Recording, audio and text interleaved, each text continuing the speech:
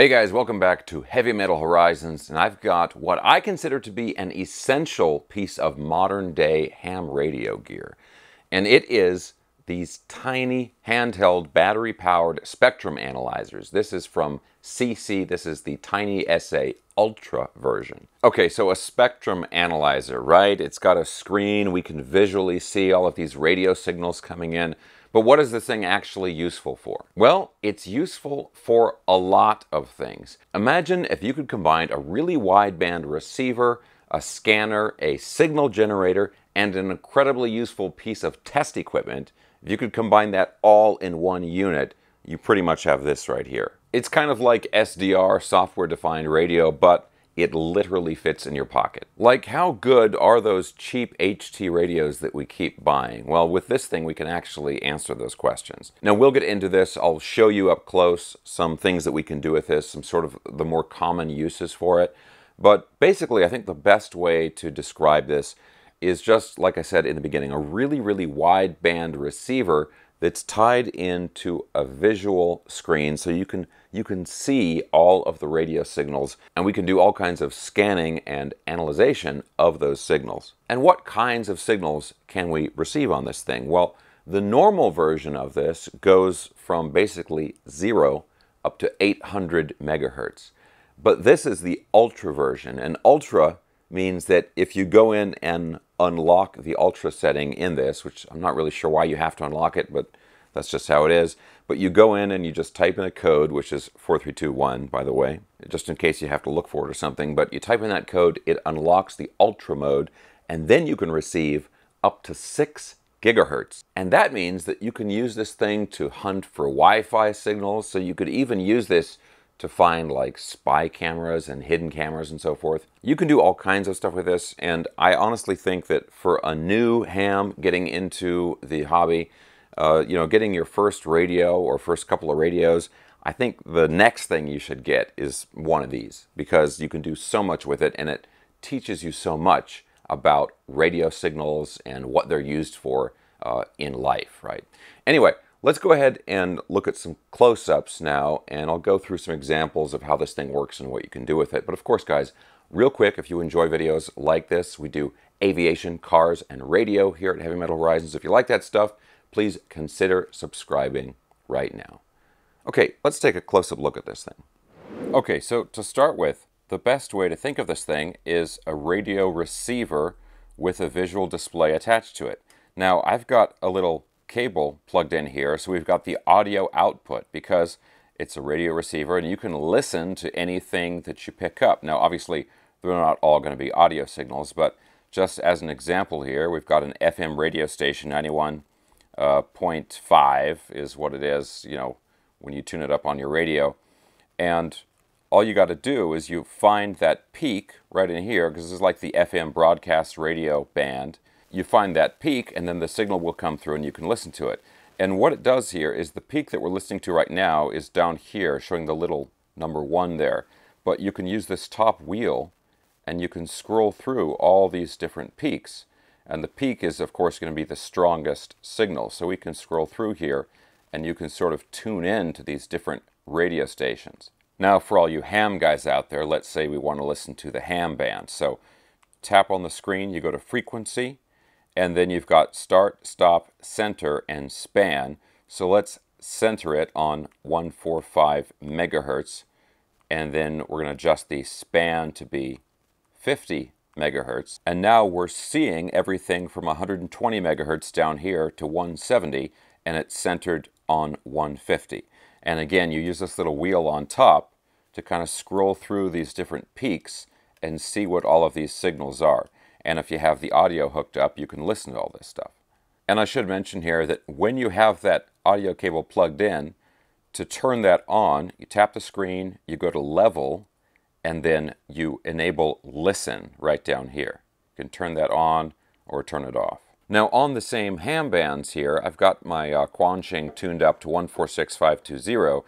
So, we'll blast this out here, and you can see that peak there. That's the frequency we're transmitting at.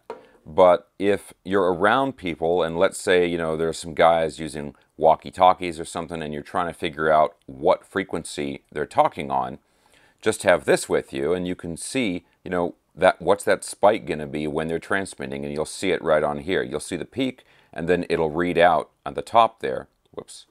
It'll read out on the top there what that exact frequency is. Now, another thing that's super valuable that you can do, you know, super valuable for hams, is to check the harmonics. You know, are your Chinese radios, are they making like spurious emissions? Are you getting these really radical harmonics and so forth?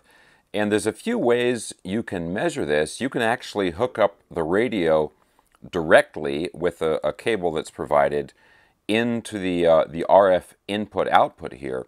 But you don't actually have to do that. And actually one of the disadvantages is if you do that, you want to run an attenuator between the radio and the Tiny SA Ultra. Otherwise, if your power is too high going into this thing, if it's 10 watts or above, you can blow this thing. But you don't even have to hook it up like that. You can just have the radio close by and then transmit and then, you know, read it that way, read it through the air. Now, in order to do this, what you want to do is you go in here, tap the screen, you hit measure, and click on harmonic, and then frequency of fundamental. It's going to want to know that. Let's go 146.52 megahertz. Span, we just go 0. Okay, so it's going to give us the whole picture here. And what we're looking at is from 0 to 800 megahertz. So now all you got to do is, we've got the radio on 146.52 megahertz. Just key it up and look at this. Now you're going to see they're all numbered here. Hopefully you can see that. Number 1 is here. That's your primary frequency. And then all of the second, third, fourth, and fifth harmonics are going to be shown on here. And honestly, I got to say, that's not fantastic, but it's not too bad for the Quansheng. Okay, guys, now the last thing I want to show you is, let's say you're going through this and you're kind of new to it, and you're going through and you're changing all your settings in here, and you just get really screwed up and turned around. To reset everything, go in here, tap the screen, go into config, go more, clear, config. Okay, you do that.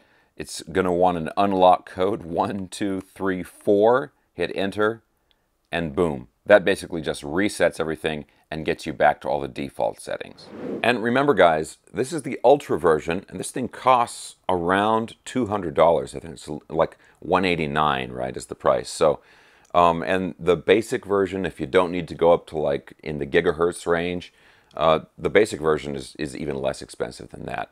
So, incredible value. I mean, think of all the capability that this thing has, including the signal generator, all that stuff, and how much you would have had to pay to get all that capability even like 15 years ago or something. I mean, it might have cost you thousands of dollars to do what this $200 device can do today. So the other thing to keep in mind with this is that with the USB port, you can actually hook this up to your computer and do all kinds of other stuff on it through the computer if you don't want to mess around with the little screen and using the stylus and that kind of thing, although it's actually pretty easy to use. And you've got that audio output. You can always listen to everything, all the signals that you're looking at on the screen. The amount of equipment that this thing replaces is kind of amazing. I mean, I've got an old school Uniden scanner over there.